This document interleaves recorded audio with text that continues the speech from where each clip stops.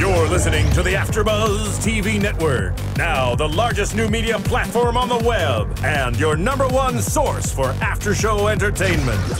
Very good, Keith Johnson.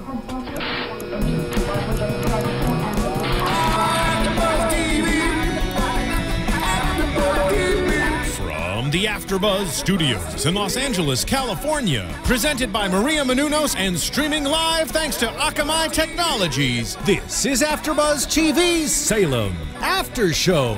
We'll break down tonight's episode and get you all the latest news and gossip. And now, another post-game wrap-up show for your favorite TV show. It's AFTERBUZZ TV Salem After Show. Hey guys, welcome to another episode of the Salem After Show right here on AFTERBUZZ TV. We are talking, of course, about episode 6, The Red Rose and the Briar. I am Bobby DeMuro, excited to be joining you guys yet again today for another great episode. We've got a special treat. Anna Koppel's here like usual, Jessie Owens here like usual, and Marisa Serafini sitting on the panel instead of engineering today. Hello. I love it. Hello, everyone. All right, guys, let's get into this. Disclaimer for you guys at home. Jessie and Anna and I have some very strong opinions about this show today that we will be looking forward to divulging. I think it's a little controversial, so I'll just open it up right now. Did you guys like today's episode? Before we get into specifics, yes or no, what'd you think?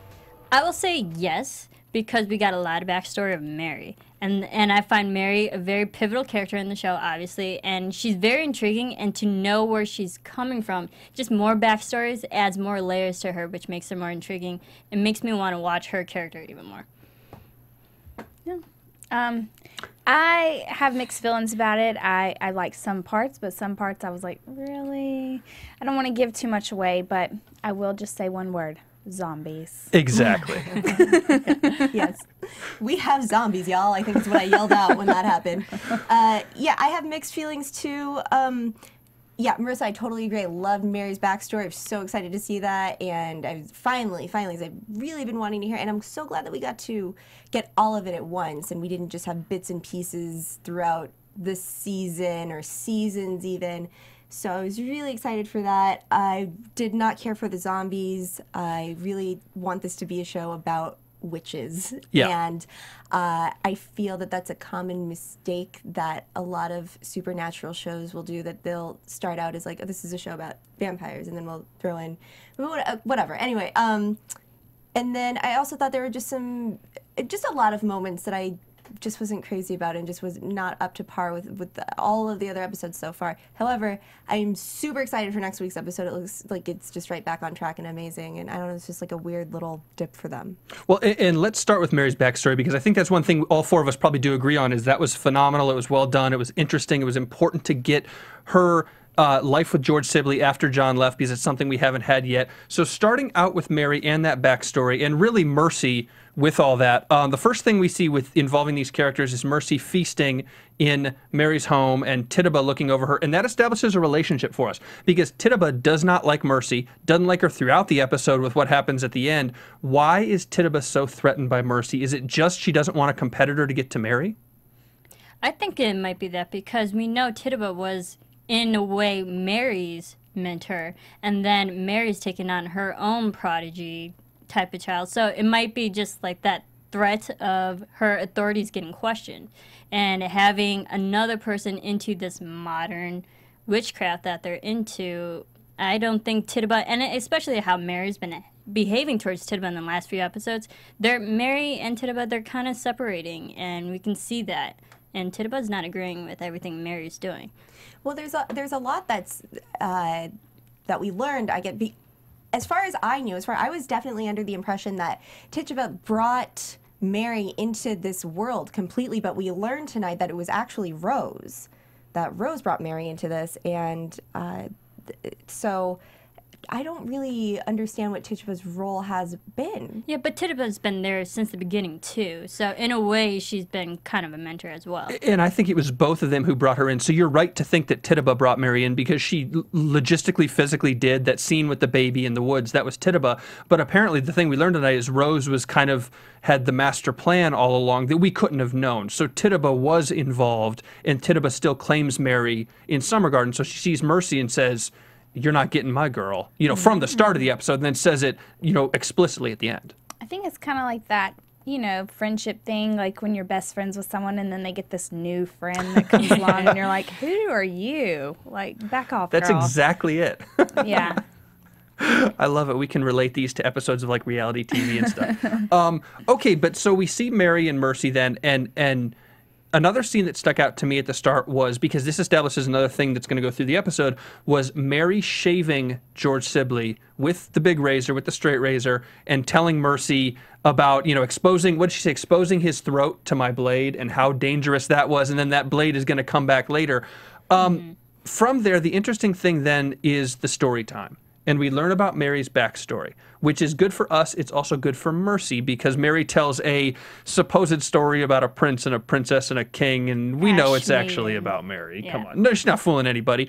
But it's good to see that. The one thing that stands out to me, I don't know if you guys caught this, but Janet Montgomery's look. When Mercy said, I can't read, my dad didn't want me to read, you know, he read to me and then my husband was going to read to me. Did you notice like that cold, you got to be kidding me stare from Janet Montgomery? That to me was her saying, you know, your dad is, I can't probably say the words on the show right now, but she thought very little of that idea. And that is an interesting dynamic, I think, in Puritan culture in 1692 for this show to do, because women did not have power. Although Mary has a lot in this show, but women didn't have power, and Mary sees something where a dad takes control of a daughter and says, you can't read, I read to you, and Mary kind of goes a little very discreetly feminist there and gives a look that says to me something like, that's ridiculous, you are more powerful than him, and sets that table. But also at that time period, were women more educated than men? I think men were more educated. Without a doubt. And it was kept that the men would be educated and have the women do all the household items, especially during that time. So it would make sense if Mercy wasn't educated in that way, but why is Mary Sibley educated? What makes her different? Class, maybe? I assume Mercy came from a lower Probably class. But I can understand the difference also, because if Mary's going to take on Mercy to be her student, then Mercy needs to be educated. Yeah, maybe I'm reading too much into the look. If you guys didn't notice it like I did, I just looking at Janet Montgomery's stare. You know, if you DVR'd it, go back and look at it again. I'll probably go back and look. It was cold. Yeah, and also the style, because if you notice the dresses that they were wearing, Mary was in a dark red type of dress, and Mercy was in a lighter kind of shade of pink. So it just shows that Mercy's on the same visual pathway that Mary is on, but she's not fully there. And Mercy was so frumpy. She was kind of wearing a frumpy, almost like something you would sleep in, like an over gown to sleep in. Swimming in the dress. Yeah. Yeah. Well, the thing that I have noticed about Mary, and I think this is consistent with what you're saying, is that, you know, there's this part of her that is still the old Mary who sees these things that are wrong or unjust, and, you know, women should have this equality. There shouldn't be this sort of class difference. There shouldn't be all of these wrong things going on in Salem, and she wants to stand up for women. She wants to nurture these girls, and but she's also very bitter about her own situation. So we see this sort of internal struggle with her, but we see her acting it out as well. And I think Mercy's just this unique case where, you know, she's in her home now, and so I think that look maybe that you're talking about is, okay, you know what, this is too much, and I'm going to do something about this. And it was maybe just like a little turn in her mind. I think it also goes to show that Mary now realizes if Mercy wants to be just like Mary, Mary's going to really have to teach her in all different ways. Yeah. But also Mary made the comment, you know, I see myself in her. Yeah. So I'm sure, because Mary didn't come from I don't think she was rich. I think she came from a poor background as well. So I think they're just a lot, you know, they're really similar. And that's not the first time that she's noticed anything like that. She has said, Mercy has said, I want to be like you, and I think Mary has even said in the past, you know, to be careful of those types of things, or just sort of snidely responded to, oh, just like me, really, you don't know what you're talking about, girl. And she says it explicitly during the flashback when she says, be careful what you wish for, right. Which was a warning that came too late for Mary herself, but is an explicit warning to Mercy, be careful what you wish for. So let's talk about that flashback. We see specifically the dinner. When we see Tituba take Mary up to George Sibley's house, she knocks on the door, the servant lets her in, then we see the dinner. Hale is there, Hale's wife was there, I imagine. We know that George Sibley's wife was there, his old wife, and he's there. They're dining, they're feasting, and Hale so discreetly kind of, you know, throws a little something into George's wife's drink. And we sort of understand how Mary became what she became. Now, I felt like this was such an important moment because I think that Magistrate Hale must feel that he has or should have more power in the situation. Like, hey, I had a serious hand in giving you your position. You owe me something here. So I understand more their power struggle now. Yeah. I get that. I completely agree with that, and it tells me how well planned this was. Obviously, it's going to be planned if you're going to bring a witch into the fold, but it's a dichotomy of how well planned it was because Hale and Rose and Tituba planned out this Mary thing very, very carefully and did the thing with John Alden. Rose will later tell us that she got George Sibley to take John Alden away. But then Mary, to us, at least from our perspective, she's sort of flying by the seat of her pants and says, oh, Mercy, you want to be a witch? Mercy's a witch now. Come here, Mercy, you're in. And it's like, wait a second. It was so well planned when Mary came in. It was very, very, very down to the minute, down to the step. But now Mary's flying by the seat of her pants, adding people into the coven. She's more old versus new. impulsive. But also going back to the power struggle, it's not just between the magistrate and George Sibley. It's also between Mary as well, because magistrate has a hand over Mary. That's what I was saying. Yeah, that's what I meant. Like, she owes him too.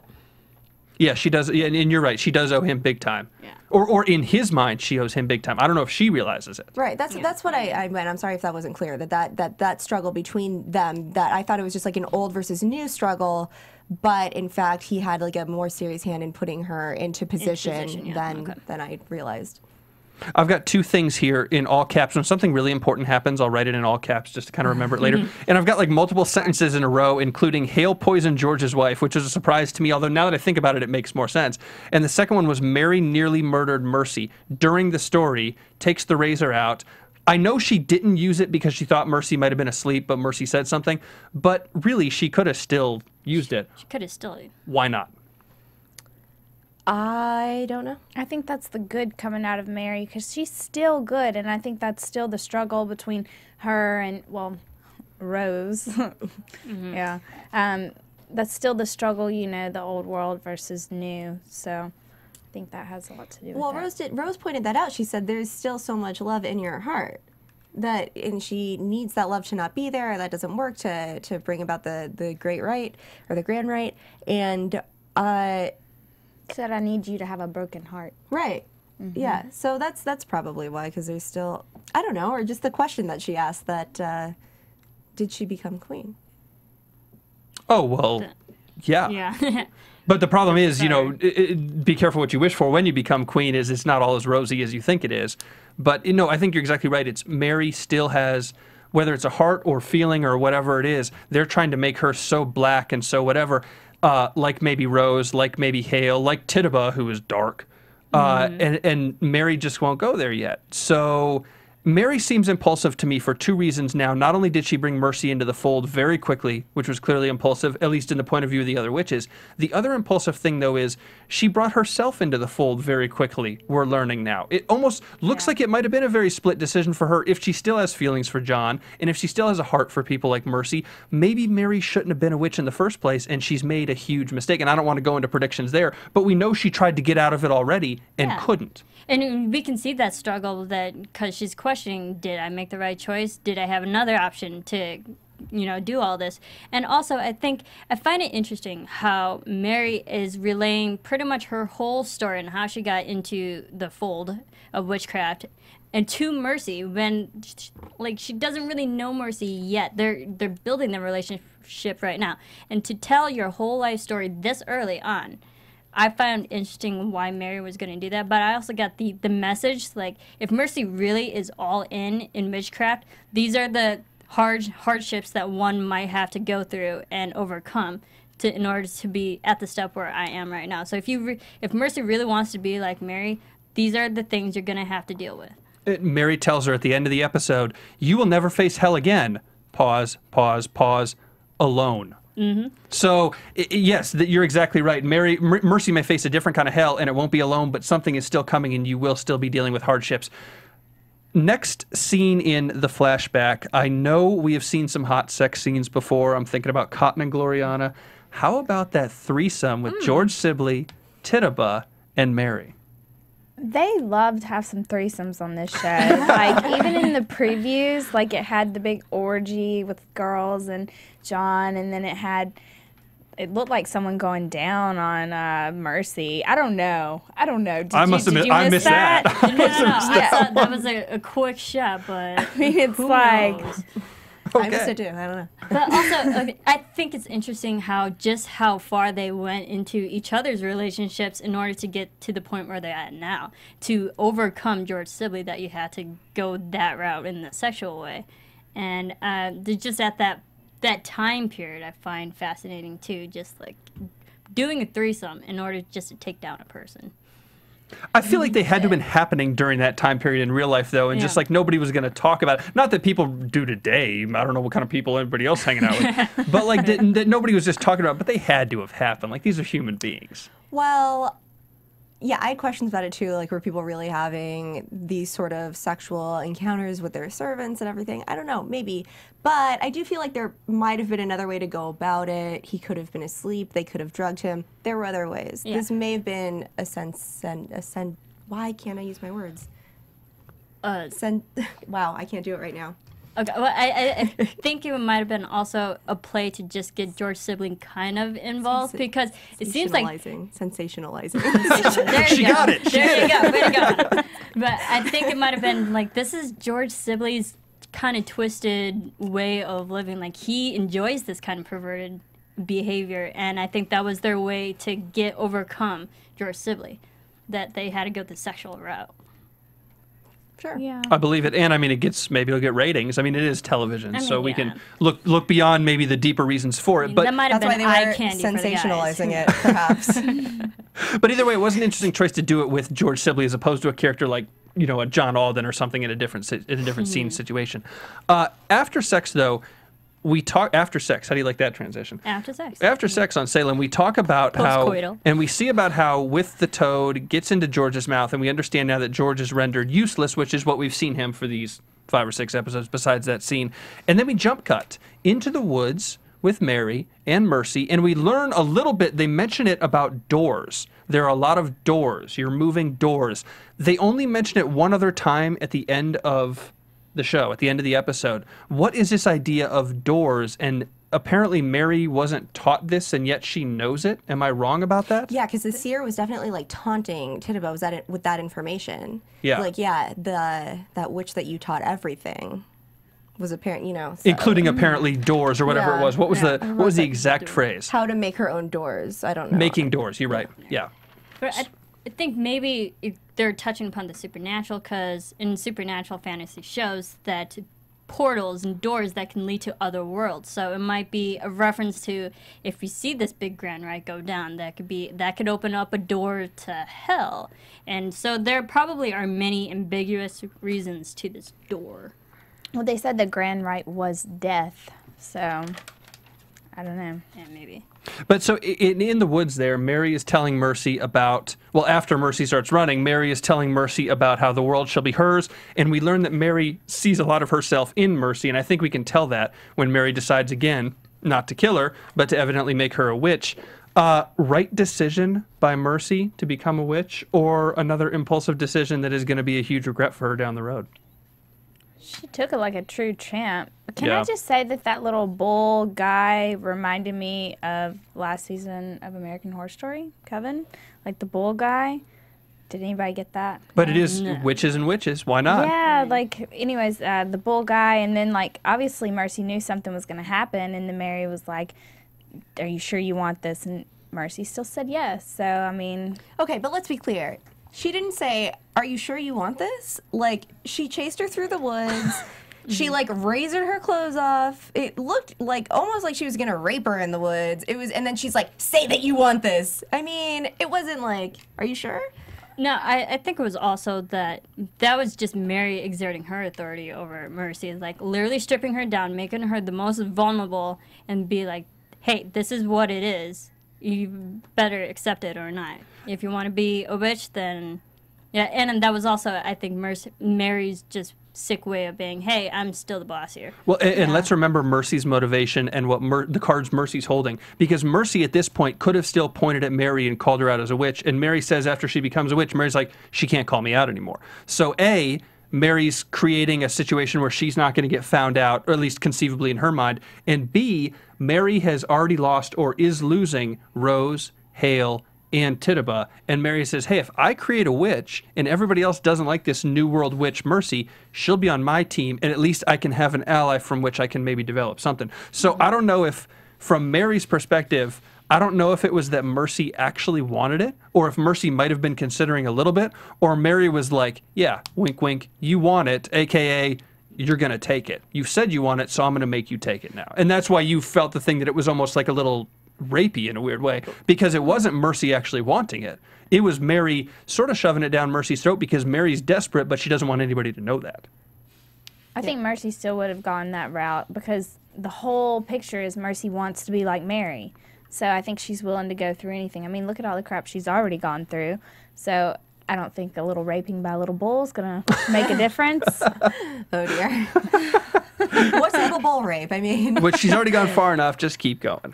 Interesting. Okay. What was the thing that Mary gave to her in the bathtub at the end, that little gold? To cover her finger that she broke off or bit off. Yeah. And it was metaphorical. I don't know if it has special power or something, but it was metaphorical for like, you can't point at me anymore kind of idea, because that was what Mercy was doing, was pointing and saying, you know, witch, witch, witch. And I don't know if it was symbolic or a metaphor, but like, put this on there, pointing's over now. Also, if you think about like creation-wise, the big famous portrait of the creation of Adam, the pointing, so it might have been like a religious symbolism too. I thought because it was just like gold though, like because she said, "I see your eyes filled with want," so I was like, "Oh, she gave her some gold." Oh, so you took it like at total face value for like just a physical object. She's covering her finger now. It's gold though. I kind of saw it like an extension of creating another witch. The finger pointing, you know, together. Dr. Serafini, religious expert. Yeah. What will you be lecturing on next week, Professor? We'll see. We'll see. To the end. All right, well, last thing on Mary, because it's actually going to transition pretty well into Rose and John and Cotton, which is coming up next. Mary finds Rose, confronts her, and then kind of abruptly Rose loses her head and it's all over for Rose. What do we think about that?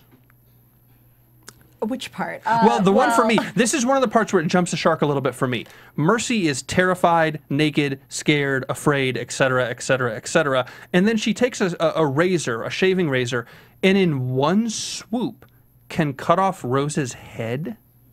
She's got powers now. Yeah. So the razor had nothing to do with it. I felt that was maybe Mercy's first act of initiation into witchcraft. Like this like is a gang? The path. I was just going to say, like joining a gang. This is the pathway that she's going to go on.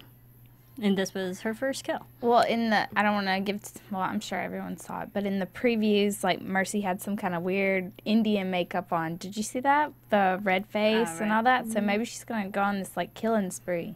But for Mary, if we're keeping score now, which we are, it's 2-2. It was 3-1, Rose, Hale, Tituba versus Mary a little bit. Now Rose is gone, and it's Hale and Tituba maybe is a little old world, and Mary and Mercy is New World. So she evened up the score, even though Mercy's not maybe as talented of a witch as the other three. Right. But Mercy's definitely on that pathway to become another Mary.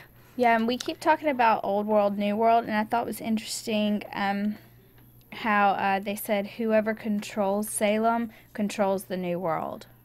And Salem will be the richest. I thought that was interesting. That's a good point. They specifically said New World, and they meant, you know, America, but also just using the word new is an interesting choice to use. Yeah, absolutely. One thought, and I really don't know this, and I'm curious what you guys think. What is the significance of bathing Mercy so thoroughly by Tituba and then by Mary? What's the significance of the bath? Well, I think with Tituba, I think it was just to show her aggression towards her. Like, she resents the role that she's in because, I mean, she's a housemaid and she has to sort of care for Mercy. And she obviously resents her. She resents her being there. She just resents the person she is now. She resents her being a witch. So I think that's what the symbolism was. But then later, Mary And then, you know, conversely, we get to see Mary like really caring and nurturing for her, but then she also gives this whole speech about how women are how humans are mostly water and women understand that, and the sort of like fluidity of all of that. Oh, I get the symbolism. I think you're 100% right on that. I just mean the physical, the act, the logistics. Why the bath after the initiation into witchdom? Was there a significance to the bath, or was it just another scene? Like, did Mary have a bath? I don't remember. I think, well, no, probably not. I kind of, I don't know, this could maybe be thinking too much, but I kind of like the idea of it kind of foreshadows, like, Mary being like a mother figure to Mercy. Mercy didn't have a mother figure, so it's kind of like she's taking her under her wing and, like, taking care of her. Because you notice she's constantly kissing her on the forehead. That's a sign of endearment. Yeah, I saw it like that too. Like Mary is now being that surrogate kind of parent towards Mercy and treating her like bathing her own child and cleaning her up and stuff. So I saw it on that same path as well. I mean, starting with like telling her the story and everything, and just all, and they started having that conversation then after my mother died and my father never saw it this way. I mean, just starting then, it just sort of set, I think, that train in motion. And I think to go off a Professor Serafini point that she, of course, could have made, but I'll make, let's look at Christianity and baptisms. Yeah, that's and what the I use thought of too. water and baptisms. And this is the use of water to cleanse and begin anew, but it's the dark side. And It's the opposite. Tivia's comment, she, when Mary walked in, she goes, I'm glad I got here before you drowned her. And she goes, or perhaps dunk her. Like, Oh, that's yeah. a... Look at you, you're paying attention to all the important lines. But yeah, that also goes back to baptism. Yeah. We were in the back apparently like tweeting or something, and Yeah, I Jessie don't know, just just took all like the notes. rolling our eyes at each other, like, oh. Yeah, Anna and I were rolling our eyes like, oh, zombies, and Jessie's like furiously actually like doing her job. So, all right. I think that's about it on Mary and Mercy, so let's transition out to John and Cotton. I'm sure other stuff will come up. Before we transition, though, guys, if you're on iTunes listening to us right now, hit subscribe if you haven't already. And if you're on YouTube, hit subscribe, comment, like, do all that good stuff you guys have already been doing. Marissa, I believe we're back up on iTunes normally. We are back up. Salem is back on iTunes. Awesome. So everything should be there. If it's not, tweet us. We'll find a solution. But everything looks like it's up and running well and perfect. So thank you guys for all the comments and stuff, by the way, so far. Keep Thank you them for coming. your patience, too, as well, Yeah. during our technical difficulties. Our issues, our technical problems. But They're- it's back up. It happens. It's 2014. We've got the internet. Occasionally it runs out.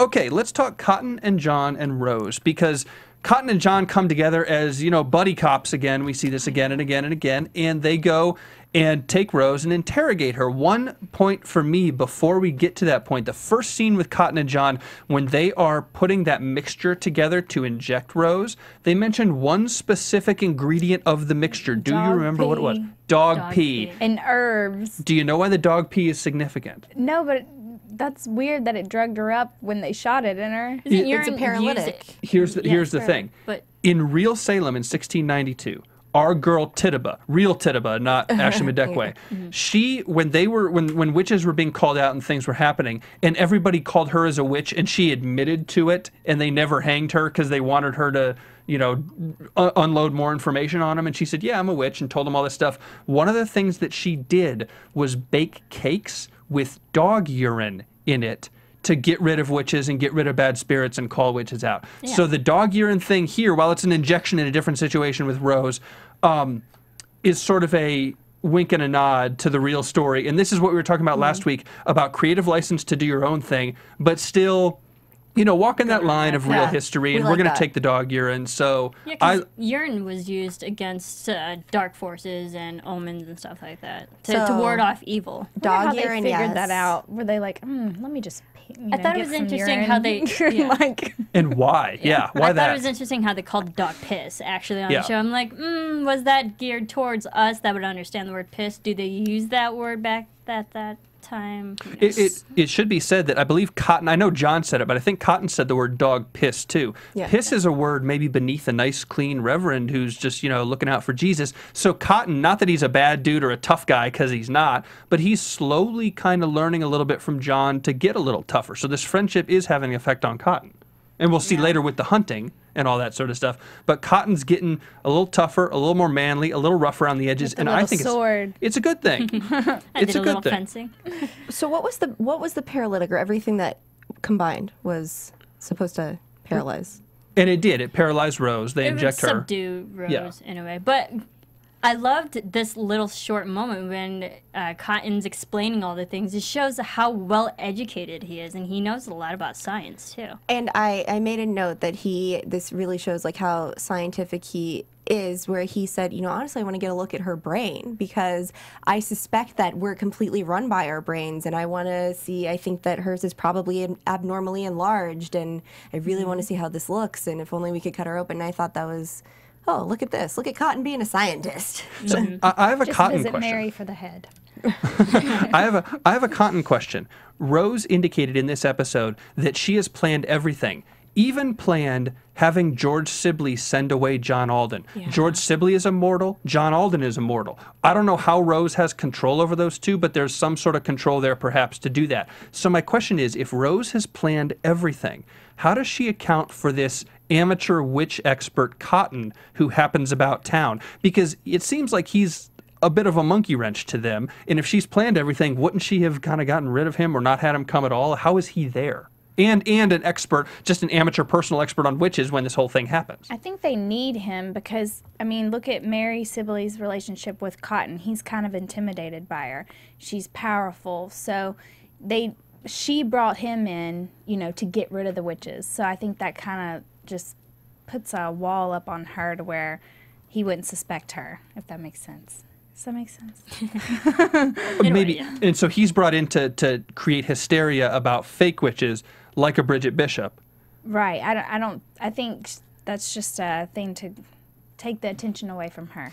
But why would there need to be hysteria about witches at all? Like, wouldn't it be just as easy to invade a town and bring about the Great Rite quietly, I would assume.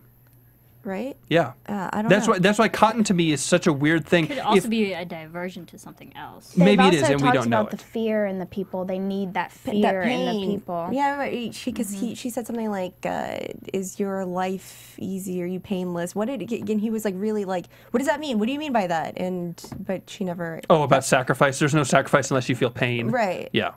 So yeah, and she got free before she answered that. So maybe that plays in somehow. Can we talk about the black eyes? Her eyes went from like green to black. They always do. Mary's do too, right? They get Mine real do dark. too Yeah. at night. Wait, excuse me, what? Mine do too at night. There's something you're not telling us, Jessie. She's queen of the night. Stay away from her in October when the blood moon comes out or whatever it is. All right, so with Cotton and John, so we see them go to Rose, they inject her after a bit of a struggle. During the injection, we get maybe a little bit of backstory on John because we see his mother in what I initially thought was a flashback. It's actually just a vision that Rose is fooling him, thinking he's hurting his mom when he's not. But we see her, she says, you know, why are you doing this to me? You're hurting me, stop, or whatever. Is there any truth to that, or was Rose just using the image of the mom to make John stop? Is it that simple, or is there something deeper about John's parents we need to know? No, I think that was just a yo mama moment. She's the biggest whore down here, and she loves it. I mean, I think that was just one of those moments, and I think she was shape-shifting. I think it was an episode demonstrating how powerful Rose was, that she was able to shapeshift into John's mother, that she was able to implant thoughts into Sibley's mind, into John's mind, and those are the powers of these witches. And then she died. And she got out of the ropes and she Ooh, back crawled up that tree. bit That was her so wrist creepy. off. Like, oh my gosh, that hurts me. All right, well, The way she crawled up that tree backwards was Very- so creepy. Very exorcist. so let's just Double jointed let's has just to be. let's just get to it and let's throw it out. Yeah, she's not a witch; she's just double jointed. Let's just get to it and let's just throw it out there. The zombies during that scene, she back crawls up the tree, she bites her wrist, the blood comes out, the zombies come up. I mean, we're I thought that watching was The very Walking Dead. religious But too. then- The blood rest with Oh, yeah. Yeah. Jesus It's and like crucifix. stigmata almost. Very stigmata, yeah. But this is where it jumps the shark to me. I didn't like this. I'm just going to be honest. You can criticize me on Twitter. Do it. I didn't like this. It was zombies. Look, somebody fires a gun. I think it was John fired the gun, and then more zombies came. Stop. Yes, Stop. I Anna. need to talk about this so much. I need to talk about this gun. Because the whole time I was like, who's shooting that gun? Who's shooting that? Who shot that?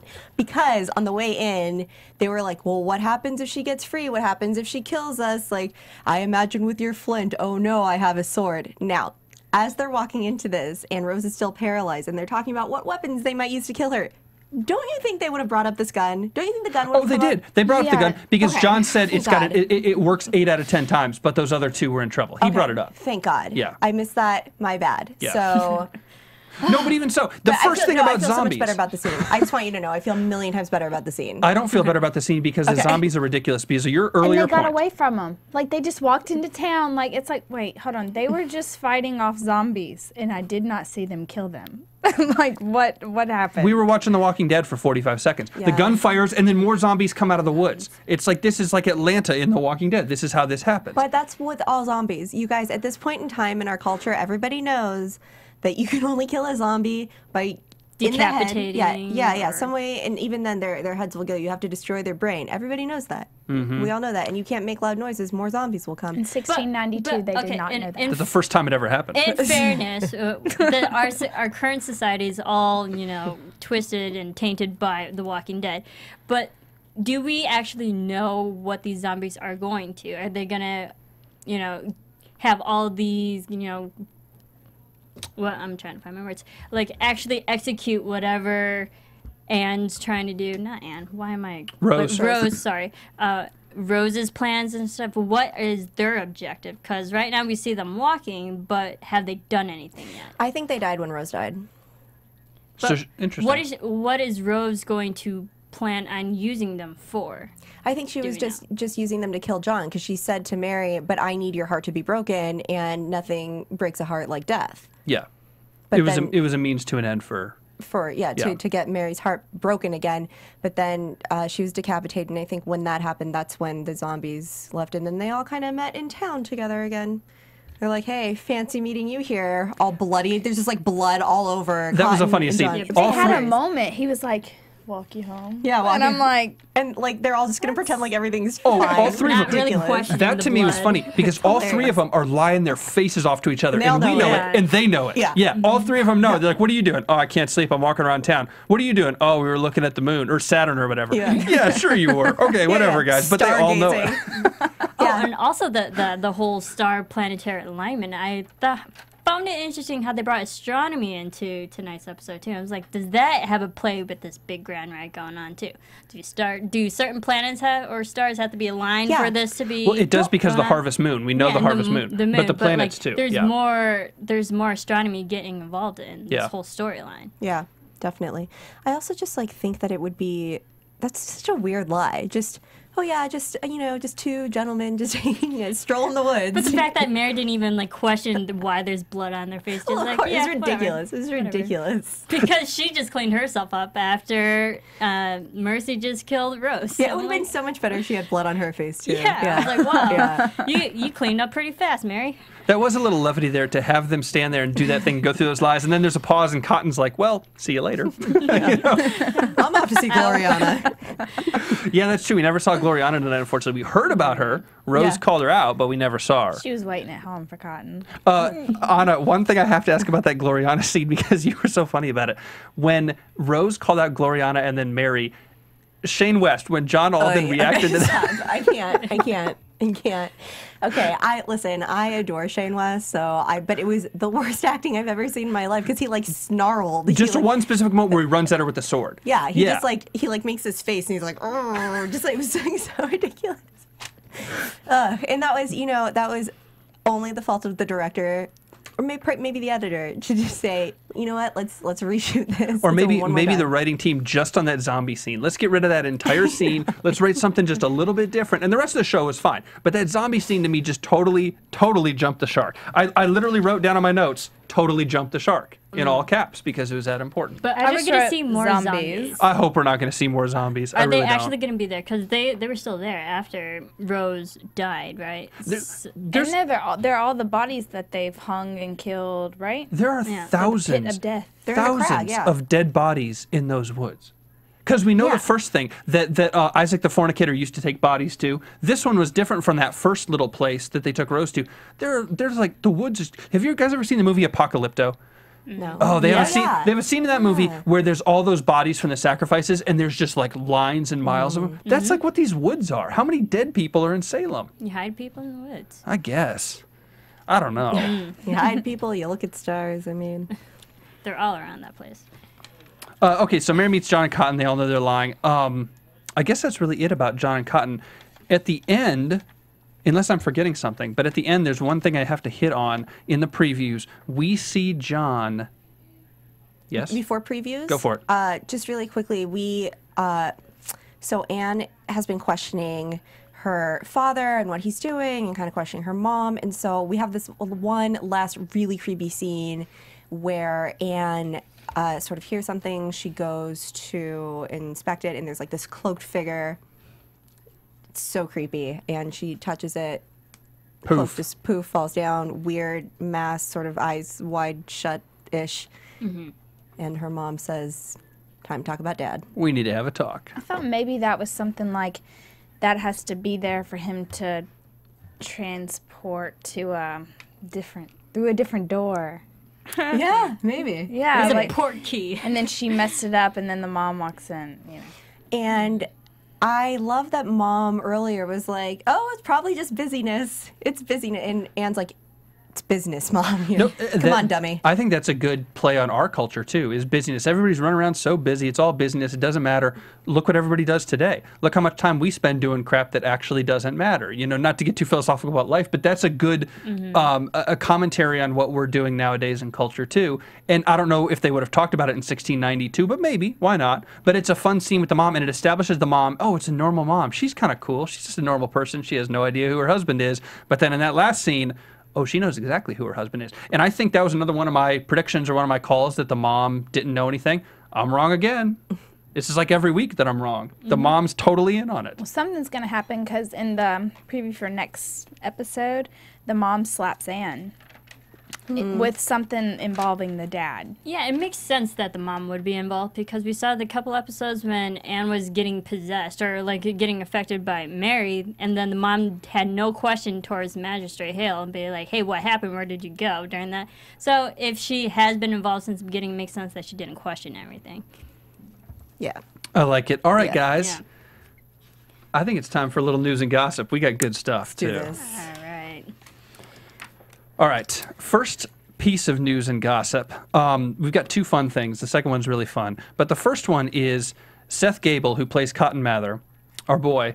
Wetpaint.com has a good rundown on him, getting to know him. They've got like 10 interesting things about Seth, and a lot of them we kind of already knew. But there's two interesting pieces here that I had no idea of. Maybe you guys did, I'm sure a lot of the fans did. But the first is Seth Gable is married to Bryce Dallas Howard. That is Ron Howard's daughter. Yep. Had no idea. Wait, No, I knew that. Okay, well, who's that's this not again? so interesting. Who's this is married to Ron Howard's daughter? Seth Gable, who plays Cotton. Really? Yeah. It's all about those connections, even in 1692. You know? The second one, this is actually kind of funny. Do you guys know how he got his start in acting? How? Free candy. Nice. No, I'm serious. Don't look at me like that. At 11 years old, he went with a friend who, by the way, is Josh Gad, who was in Frozen. That's his friend. Okay, Yeah! that's his friend. Like this Awesome. is again, it's all about who you know. Yeah. That's his friend Josh Gad. When he was 11, Josh was like, "Hey, come check out acting camp with me. Just come for a day." And Seth apparently said they had a vending machine there, and I was able to reach my hand in to sneak out some candy. So I just kept telling my mom I wanted to go back to acting camp. That's awesome. It's funny. And that, kids, is how you become an actor. Just kidding. It's all about the candy. That's, yeah. All right, our second piece of news. This one's fun, and I'm actually going to get your reaction on this, guys, because we've got a little bit of drama, and it involves Shane West. He is not happy. Have the three of you ever tweeted something that you regret? Never. No. Not once. Really? Even that selfie you sent me? All right. That was a funny selfie. I actually saw that. But, I mean, go on Twitter, find that out. Go on Twitter, find. If you're I'll listening. retweet it. Okay, we already got deleted. 4. We got 4. I screenshotted it. Don't worry. You wouldn't. We've got 4 tweets from We Shane digress. West. By the way, Shane West is on Twitter. He is at ShaneWest_1. So follow him too. But 4 tweets after he learned that Channing Tatum was going to be playing Gambit. There's a new X-Men standalone movie on Gambit. 4 tweets about finding out the casting. The first one is Gambit, one of the best characters in the Marvel Universe. One of the coolest multifaceted characters. So, yup, yeah, hashtag that is all. But oh, don't worry. It wasn't all. It keeps going. There's more. The second one was pretty simple. He just said, ugh, ugh, ugh, that is all. And then he gave a little side-eye emoji. We'll get to that in a second. The third one, Shane West comes back like 30 minutes later and says, working on a new superhero film called Look at Me, Man. It's gonna be tight, yo. And he's got a lot of emojis down there. And then the fourth one. One with like a muscle that's like an arm that's just a muscle. Shane's, well, because Channing Tatum's a strong guy. I How know. would we get He's a our muscular feelings man. out without emojis? Seriously, that's another topic. And then the fourth I one. don't use them. I do Shane use West- emoticons though. Shane West says, guys, the Look at Me Man film was a joke. It was a representation of let's just put anyone in a role, whether they fit or not. Hashtag love you though. This, folks, is called throwing shade. Oh, definitely. I feel like he's trying to get that attention. He's like, pay attention to me, guys. Like, Yeah, I- speaking see, of get I mean- attention. I totally disagree. I think wouldn't he's see it like that. I think he's 100% right. No offense to Channing Tatum, he's fine, whatever. But Channing Tatum, and not just him, but other folks who are like the hot actor, will just get put in anything because they know it sells at the box office. And movies are a business, so good for them. But it doesn't mean it's right for the show. And I'm no X-Men fan, so I don't know. But I assume if Channing, maybe he was up for the same part. Did you find that out? I didn't, but I doubt it. See, the thing is, I am a big X-Men fan of the films and whatnot. And I know that Channing Tatum, he grew up with X-Men cartoons, the whole story of X-Men as well. And he's a fan of Gambit. So Channing thought it was a perfect opportunity for him to play this role. And I can understand other people who's also grown up with this franchise and have this predetermined, pre-existing thought in their head, like, this is what I wanted. And Channing Tatum doesn't fit the bill of what I pre-visioned. So I can understand why Shane West might be upset if Channing doesn't fit his perfect vision of what Gambit should be. So maybe that's where his frustration is coming to. But I don't think that was professional of Shane West to do that, especially towards another person in the same industry as you are. Yeah, yeah. I totally agree. Like, and I agree with both of your points. I agree that I think it's a lazy move and a greedy move to just throw like the it actor into whatever role just because it's going to bring you money. But it's also, right, disrespectful to somebody with your same craft to just be throwing shade like that. To give Shane West a little credit, we talked about this a few weeks ago. He was up for Shane in The Walking Dead and was, I think it came down to him and the actor actually did it, or him, he was one of the final ones. And Shane West is on record as saying, A, I'm glad I didn't get that part because I like doing Salem. And B, I'm glad I didn't get that part because he's doing a better job than I would have done. So Shane West doesn't appear to be bitter to every actor ever. I mean, he's happy for the other guy. But this maybe was a little too far. And it's the danger of Twitter. You got to think before you tweet. He said, love you, though. Maybe they're friends. Maybe they went out to dinner after. I don't know. That sounds kind of like love you mean it. Like, I'll give him a lot of credit for two things. The first one is his publicist is not running his Twitter. Thank God he's running his own Twitter. Thank you. We need more people like that who are public figures. A lot of people do, but some don't. Some have the publicist do it. So thankfully he's running his own. The second one is the use of emojis. I'm going to give him a round of applause. I use emojis all the time. I use the side eye. I use the sunglasses guy. I use the purple evil face.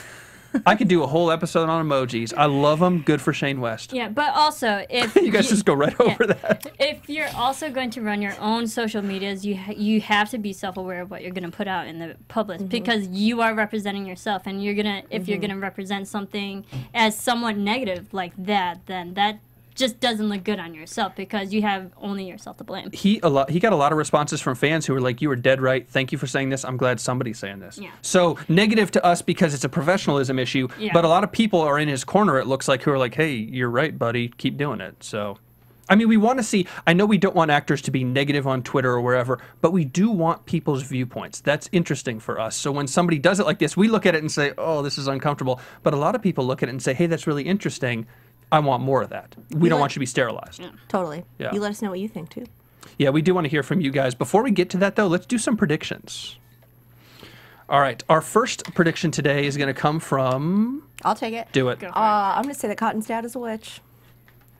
Ooh, and Rose put Cotton in there because of the connection to Cotton's dad? Maybe. Interesting. I don't know. Interesting. Was that Cotton's dad the guy that stabbed in the previews for next? I'm not sure who that is. We haven't seen Cotton's dad yet, so maybe it was. Interesting. Cotton's dad, the president of Harvard at this time. So you're calling the president of Harvard a witch? Well, at that time, not today. At that time, sorry. Not today. It's been the president for 400 years. Shape-shifting. I think Anne's mother. What's her name? Do we know? I don't know if Just we say Mrs. Hale. Yeah, I don't think Mrs. we've ever Hale. learned her name. We know that she's kind of involved now. Do you think she's a witch as well, or some levels of she has dabbled in witchcraft a little bit at least? Can you dabble? I don't think she has I the don't know if you powers, but I think But she definitely has knowledge of what's going on in that world. I have a prediction based on that. Possibly Anne's mom's going to tell Anne, hey, we're a family of witches. You have a little witch in you. And then that can make Anne mad and because she's against, I don't know. It could go so many ways. That's my prediction, though. I'm going with Gloriana. We didn't see Gloriana this week. I don't know why I'm obsessed with her, but I'm going with... Only see her naked. That's true. That's probably it, actually. I'm going with Gloriana. I said it a couple weeks ago, and then it didn't happen. And then I said that she was going to survive and live. I think the witches are going to use Gloriana as a bargaining chip with Cotton, and at some point, they may kill her or out her as a witch. So I'm going back on my last prediction that she's going to live. That was wrong. I'm wrong again. I'm wrong all the time. Gloriana's dying. She's a bargaining chip. She's too valuable to Cotton emotionally. The witches know that. They're going to use that to their advantage. All right, guys. Twitter, Instagram, where can we find you guys online? You can follow me on Twitter and on Instagram at Serafini TV. Well, you can follow me at Koppel for Mayor, KOPPELFORMAYOR. And you can follow me at Miss Jessie Owens on Instagram and Twitter. And Anna sends great selfies on Twitter, so do follow her. She's a cutie. I am on Twitter at Bobby DeMuro, on Instagram at Mr. Bobby DeMuro. And guys, one thing to leave you with today, our question about Shane West and Twitter.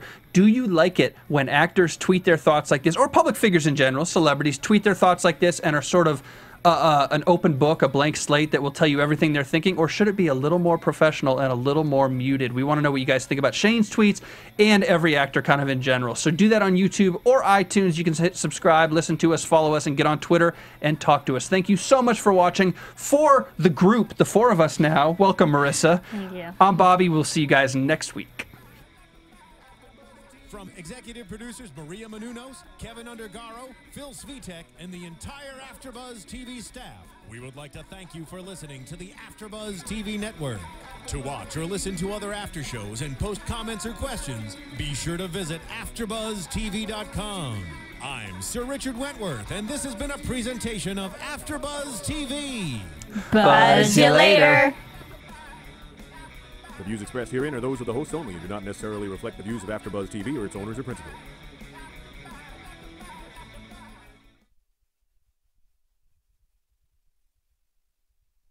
Thank you for watching AfterBuzz TV on YouTube. For more of your favorite after shows and interviews, subscribe to our channel here, and be sure to share your opinion on the episode in the comment section below here. We'd love to see what you guys are buzzing about. Thanks again. Buzz you later.